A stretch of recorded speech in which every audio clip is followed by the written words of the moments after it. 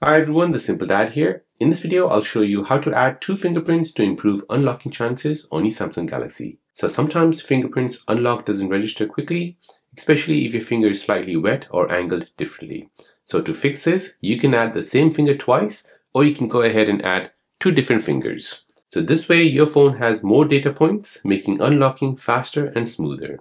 So here we'll go ahead and add 2 fingerprints, our 2 thumbs, into 1 fingerprint. So to do this, we'll go ahead and bring down the quick panel menu, tap on settings.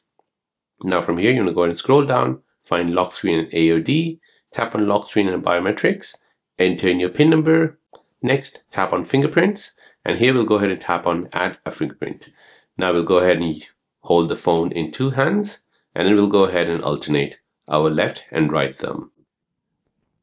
And now that's done. So we can go and press done. Now when we go ahead and lock our screen and we unlock it, you'll see that both of the fingerprints will work. So this way you'll basically save time. You will avoid the frustration, especially when you're in a rush. So there you go guys, that's how to add 2 fingerprints to improve unlocking chances on your Samsung Galaxy device.